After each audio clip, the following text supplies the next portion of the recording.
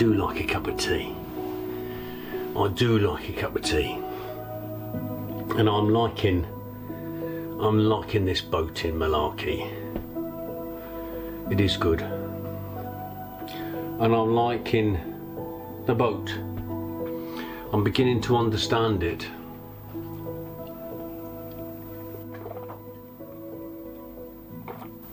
Welcome to Sandbag Sunday. Another day. Although what am I doing? I'm closer to Watford. I know the boaty vlogs are a little bit behind, which is one of those things. Also, this vlog is going to be about towpath tales. I do wander around the towpath, as you know, a few times, and early mornings, midday, it doesn't matter where I wander around. And this morning I was wandering around to recce a new mooring spot, which is well beyond, about 4 or 5 locks away, and I've done 17,500 steps in doing that there and back, which actually it was a nice little wander, and I saw some interesting people. There's a guy that I saw 3 locks away, and he was just sat on the side of his boat, and he was nursing his dog that was very poorly, and we had a chat, and his dog was kind of on its last legs, to coin a phrase. Very sad, you know, and he was a bit upset, and I was having a chat with him, and you know, he was saying, "Oh, what are you doing, mate?" I said, "I'm looking for a mooring space." "Oh, you can have this one when I've gone." Anyway, we left, and I said, "Oh, what's your name?" He goes, "John." I said, "I'm Chris." Shook hands, and that was it. But I thought he said Tom. So I said, "Oh, I'll see you later then, Tom." He goes, "No, it's John, like John the Baptist." And I said to him, "Oh, John the Baptist." I said, "Do you know what the difference between John the Baptist and Winnie the Pooh were?" He says, "No." I said, "Oh, they've got the same middle name." He laughed, and he kind of left. He says, he said, "Thanks, mate." He said, "Cheered me up," and that was kind of nice, you know, having a nice little chat with someone, and you know, just so happened that I was able to tell a gag at the right time. And then I was walking back, and he was a runner, and then suddenly, "Excuse me, mate." Whoa, where did that come from? I'm normally awake, but I was in, who's that? I was in a dream world. A dream world where I was thinking about stuff and looking at the trees and listening to birds. Suddenly, got enough to make me jump. It really did. Oh, and there's, you know, there's another quick one, because it's only a quick vlog.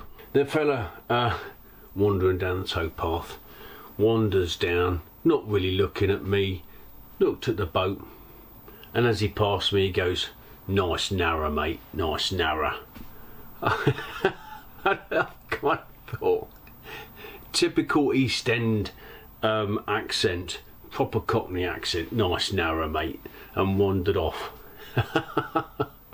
I think there's people on the towpath, it's just characters, and I've noticed when I'm walking around with a camera in my hand, people stop to talk. It's like, for example, someone stopped me, he goes, "Oh, what photos are you taking?" I said, "Oh, you know, just some." I said, "What's good at the eye doesn't necessarily look good on film." And he goes, "Oh, my mate takes brilliant photos of birds and stuff." I said, "Oh yeah, he's probably got a fast lens," which means basically the reaction of half pressing the shutter or doing the automatic focusing bit. You push the button, focuses. Some lenses, the more pro lenses, are very quick at focusing, and I've tried a pro lens on this camera, and it is amazingly quick, and you only have to half press it, gone. It's proper pin sharp. I've got amateur lenses really, so I have to work a little bit harder, and when I try and photograph birds, By the time the lens has thought about it, bird's gone. And that's happened a few times. That happened to a duck. I knew it was going to fly off. I knew it was going to fly off. And as I waited and waited and waited, put the camera down, flew off. Typical. And that was kind of what I said about on Wednesday's vlog, you know, that but I did manage to catch it, but I had the wrong camera settings. It needs to be on a fast shutter speed, and so I got flappy wing motion. There's a little bit of blurry motion on there, but you know, reasonably sharp. But there's the difference between pin sharp pro lens, sharp normal amateur type lens, and getting it right, which makes it a little bit sharper. But when the bird's in flight, anyway, it's one of those things I've got to put up with, and I can't afford like £1,500, £2,000 lens. Just a little bit out of my price range. I'm not a pro, I'm just an amateur. I'm just a bloke doing photos, and some of them turn out really well, and you know, the landscape ones can turn out really well because I've got time to make that exactly how I want it. Doesn't always happen, but you know, generally speaking. And I was sat on the front of the boat, stern. I had to think about that. No, the bow. Sat on the bow, in between my poo bins. Just sat there early morning having a cup of tea, and there's a fella that walks past and he goes, "All right, mate." I said, "Yeah, yeah." He goes, "What's in the bins?" How do you say it? So I said, "Oh, 8." He goes, "What?" I said, 8. So he said, "Oh." Now, those of you that don't know English, that could be stuff. Oh, it's just a load of stuff in the bin, you know. But you know, I wanted to tell the truth. Anyway, he pushed me a bit, didn't he? He pushed me. He goes, "What? You mean shit?" Oh yeah. That's what it is. Well, why? Well, here's the time I thought, oh, do I do it or not? So I thought I'll take him to Burger King and give him a bit of a whopper. I said to him, well, funnily enough, I says, about, you know, when it gets proper dark, 12 o'clock-ish, I said, I'll put the bin on the bottom of the well deck, open it up and do a deposit. He goes, "No." I said, "Yeah." "You don't?" I said, "No, I don't actually." I said, "I'm just waffling a bit." But I have that kind of concept in the boat. "Well," he said, now I think, generally speaking, people don't appreciate what's on boats, I think, and I was exactly the same. Used to run past the boats when I was at Uxbridge on you know, run on the Towpath run, go past these boats. Never blind bit of notice what goes on the boats. You just boat, and that's it. People live in it. I didn't consider showers, toilets, anything like that. I never saw them really. It's, you know, just didn't see it. And I don't think composting or separating toilets was the thing then. Anyway, it just didn't even cross my mind, and I don't think it crossed this fella's mind. Anyway, he says to me, "So you sort of go toilet in a bucket?" Well, I said, "It's like a toilet." I said, "But you have a bottle which you wee in and a bucket which you have a poo in." So he goes, "Doesn't it stink?" I said, "No, funnily enough, it doesn't." I said, "I put cat litter at the bottom, a wooden pellet cat litter, and that soaks up the moisture and gets rid of the smell, and it doesn't smell anyway." I said, "It appears to me that if you do a deposit in your own toilet, drop the kids off at the pool, for example," I said, "it's the water that makes it smell a bit." I said, "No, I've never even, I know my poo smells of roses, but even me, no, it doesn't smell at all." And he goes, "Oh," and he said, "And then you empty it in here, in the green bin?" I said, "Yeah." "And then what happens?" I said, "Well, I add this and add that and do some composting." I said, "In about 2 months' time, it kind of looks like that, look." He goes, "Oh, that's interesting, isn't it? That's pretty good, that." I said, "Yeah, I'm quite impressed, to be fair. Quite impressed." And I said, but, I said, you have that bucket and then you have to clean it out. I said, the only thing, this is the second whopper I gave him. I said, the only thing that sometimes you get a bit of stubborn stain. Put your finger in there, he goes, oh, no, you don't do that. And he kind of got the gist that I was taking the mick again. But I said, no, you don't. I said, you know, I said, use a spatula. I said, but you need to wash it up if you're going to cook with it again. He started to laugh. But mind you, someone did say, a commenter did say they use a spatula to get rid of the stains, you know, the baked on stains. Oh, I haven't. I just finger. But it's got gloves on, and you know, I always have a one of them baby wipe type things, you know, those wipes that get rid of all the stain. Anyway, that was a couple of chats, a couple of tall tales that I've had on the towpath. Tall tales of the towpath. And another thing I was going to talk about quickly was funeral. So the Queen had her funeral on Monday, and I thought it was a lovely job. And there's a few things I want to point out to a few of the unknown unknowns. If you don't know, you don't know, and all that sort of stuff. Number one, it was a lovely day. I tell you, if you're stood there and it's raining, it doesn't matter what the event was that you took part in probably the event of your lifetime. There's not many monarchs you're going to go to the, you know, be in the funeral.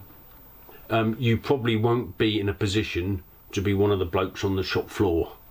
You know, you'll be far higher up the rank structure, and therefore there's less positions and all that sort of stuff. So for those that were involved, I did Queen Mum's funeral, and it's a great experience. But let me tell you something, I've done one or two ceremonial tasks where it's honked it down with rain. That's the only thing you remember. Do you remember that? It absolutely drenched and this, that and the other. So someone, whoever looks down, decided it's going to be a good day. And it was a lovely day. The sun was out, people were out, and all that sort of stuff, and I think it was great. Now, the other thing I want to mention is the 3 services, and it was a well organised, well done, Big Vern, GSM, Garrison Sergeant Major, for organising all that sort of stuff, as he does. And all 3 services. So you've got Nijmegen Company Grenadier Guards, you had the Queen's Colour Squadron, I'm not sure if they're called the King's Colour Squadron now, don't know, but as was the Queen's Colour Squadron, and the Royal Navy. So Army, Air Force, Navy. Army, professional drillsmen. Air Force, professional drillsmen. Navy, well, they do it slightly different, because the average Navy bloke, woman, well, they're floating around on the Oggin, or under the Oggin, where their job is being out on ships and stuff. And whilst you've got some shore-based, they're doing specific jobs. So the only big pool of manpower the Navy have got is those who have just completed their trade training, or not trade training, their basic training, and they hold them for a while, and then they do ceremonial tasks and all that sort of stuff that comes up. And it just so happened that the funeral needed doing, and this bunch of manpower, well, you're doing it. Now, I think it's very difficult for the Navy, and it's and I'm not knocking them in any way, shape or form, because that's the way that they have to run, because, as I said, most people are floating around on the Oggin. Of all the 3 services, I think the Royal Navy did a fantastic job pulling the gun carriage, and I just, they were brilliant, and I think they did themselves proud, they did the Queen proud, they did the country proud, as all 3 services did. And I also think the lads of the bearer party, it wasn't a surprise to me that they're all the same height. You know, that's one of those things. It makes life easy. But the orb, the big orb thing, and the sceptre, and the crown, how did they stay on the coffin? I know when I've dressed coffins before, you normally have a little tack to put the hat on and the pin cushion for the medals, and if you've got teeth arms, you'll have a bayonet. Yeah, if it's an officer, you'd have a sword, and they're sort of tacked on to make sure they don't move about. But I do wonder, because they didn't move. You know, the orb was in a cradle. The scepter was kind of in I don't know, like a queue. You know, you're playing snooker, you've got a bridge, haven't you? It's got a bridge, and it's. But they just didn't move. I don't know how heavy they are. I think the crown's reasonably heavy, but it didn't wobble. Yeah, I think they did a fantastic job. The bearer party, gun carriage party, Tri-Service Guard of Honour party, the marching troops, the police. We forget about the police. There's police every, I don't know, how many metres is it? Every 10 metres or so, watching the crowds, facing out, because they're not allowed to face in. Their threat is out there. And I think that everything from the organisation for the police, 3 services, gun carriage, bearer party, and even the BBC, and I think Hugh Edwards, fantastic. He's always good at doing that sort of stuff. He does the Royal Albert Hall stuff very good, and I think it was very good coverage, and it was great, and just want to take hat off to all those people involved. There we go. And good luck to the King Charles III. Anyway, that's enough. Otherwise I'll start ranting on, which I've been accused of. So, if you're still here, thanks for watching, thanks for liking, thanks for subscribing. And more next week, don't know. But I did say that if I've got nothing to talk about, I won't talk. Well, I've got something to talk about this week, because I've wandered down Towpath and funeral. So, Wednesday, definite Wednesdays. Ciao, Papa.